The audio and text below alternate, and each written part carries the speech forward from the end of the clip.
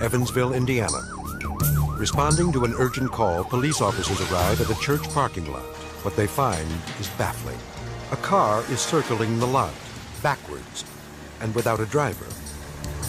A woman attending services thought she had put her car in park, but she actually left it in reverse. And then when she stepped out, the car knocked her down and started doing circles in reverse in the parking lot. Luckily, the woman isn't hurt, but the police still have to deal with a very serious problem. How do they pull over an unmanned car? The tank is full, and at this rate, it will take at least 3.5 days for the vehicle to run out of gas.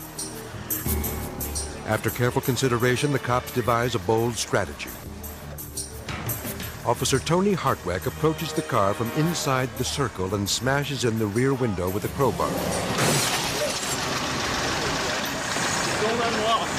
Then Officer Joe Fraser steps in to try to unlock the door. That one don't work, huh? Let me just dive in there. But the lock won't budge. After several unsuccessful attempts, Fraser is breathless and calls it quits. That's when Hartwick takes over, but he still can't get the door open, so he comes up with another plan. Hartwick climbs onto the roof and slowly inches his way towards the open door. Keep that door open.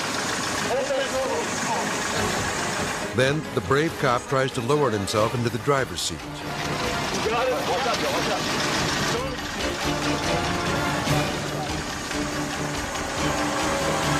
Finally, he does it. Hartwick stops the car, removes the keys, and breathes a huge sigh of relief. That's why you get the big bucks. These veteran officers thought they'd seen it all, but this low-speed chase through a church parking lot is one they'll never forget. In 13 years, this is the wildest ride I've had.